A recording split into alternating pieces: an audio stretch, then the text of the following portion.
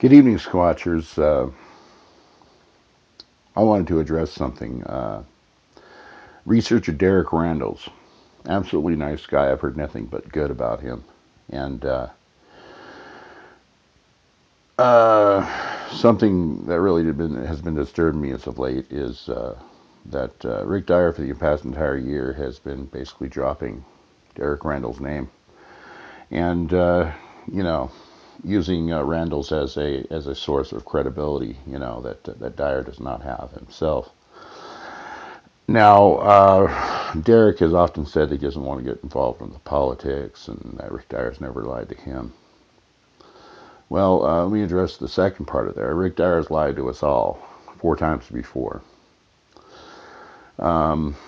Rick Dyer is a hoaxer. He's a proven hoaxer. He's, 2008 hoax. And there's been 3 other more minor hoaxes since then. And then there's this hoax right here. He's lied to the entire community. He's lied to the world. He's made us all look like fools and left egg in our faces, especially in 2008. Now, this is not politics, Derek.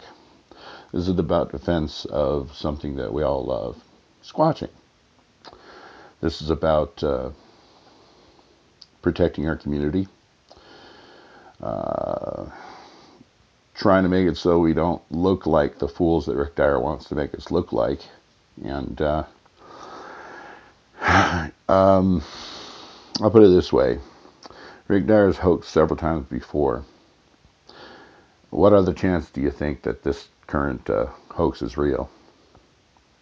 There's no chance. Rick Dyer shot the Bigfoot in the middle of what is a very large metropolitan area in Texas.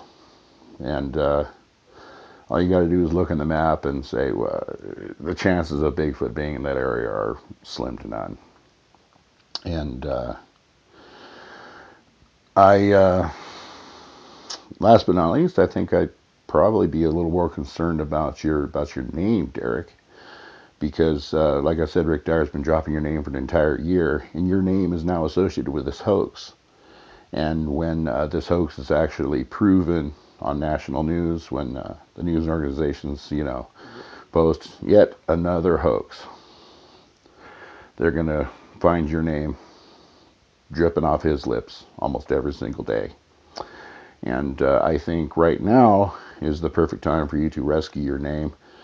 As I noticed, you're getting involved in television and reality shows and whatnot.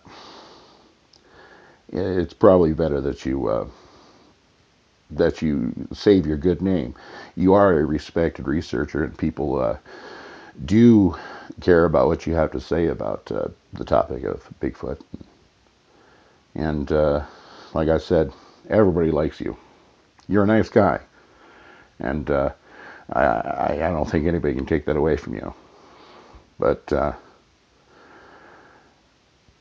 there has to come a point where you have to say to yourself, well, no, I do not support this, and you have to stand up for yourself and protect yourself against somebody who's using you. And that's what Dyer's doing. He's using you. So you need to make a decision. It's not about politics. It's about defense of the community. That's what I had to say about that. Y'all have a good night.